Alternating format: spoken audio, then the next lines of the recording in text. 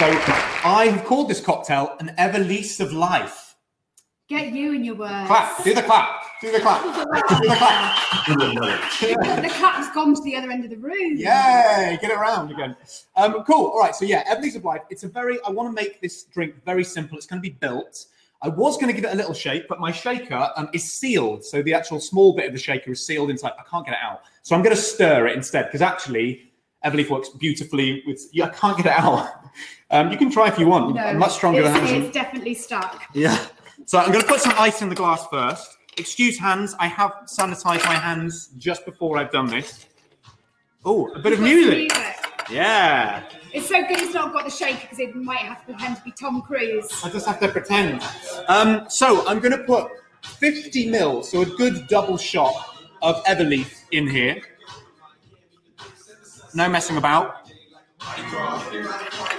Beautiful. The next thing I'm going to put in, instead of a citrus, I'm going to put in a bit of apple cider vinegar, because I love this as an alternative to citrus. You need far less of it, and it gives a really beautiful punch and not a tartness, a dryness. Yeah, it gives you those acidic notes that you would expect from alcohol, I think. Yes. Really. Yeah. And literally 5 ml. I'm hardly, actually a tiny bit more. That's a very little bit. Yeah, I'm hardly putting any, because there is a lovely bitterness that comes from Everleaf anyway. So I don't want to counteract that too much. I just want it to be a note in the background. Then I'm going to use some pineapple juice. Now, I know this does have quite a lot of residual sugar in it, but I think it works beautifully with Everleaf, personally. I know you've got a lovely recipe, Paul, with grapefruit, with pink grapefruit in there as well. I think your gimlet, which I need to try that. It sounds absolutely beautiful. But I'm only going to put 30 ml of this in. I don't want to overpower it too much with juice, like so. And then I'm going to give this a tiny little stir before topping it.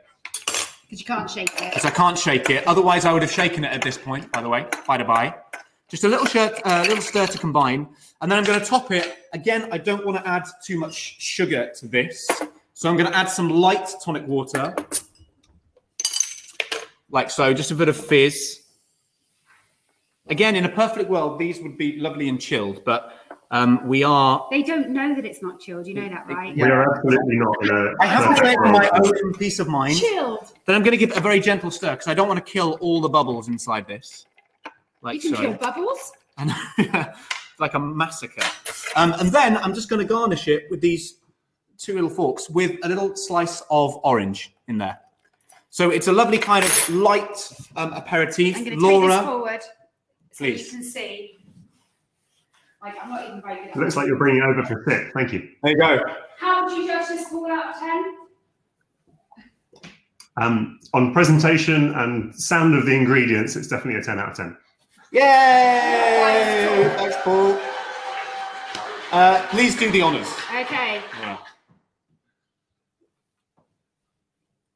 Ooh, you know, I've not had it with the pineapple before. Okay. And it's good because I can really taste the Everleaf in it. And sometimes when you make alcohol-free cocktails, sometimes you can lose that really good base ingredient, but you haven't lost it in this at all.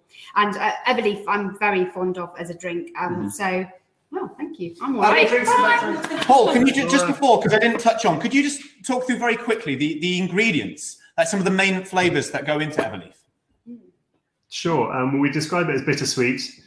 So we have quite a few floral aromatics up front. So we use orange blossom in there, which gives it a really heady nose. It has Spanish saffron. My father wrote a book on crocuses when I was growing up. So saffron's a really emotive ingredient for me. So that gives the colour. Then we have Madagascan vanilla, a bit of cassia bark.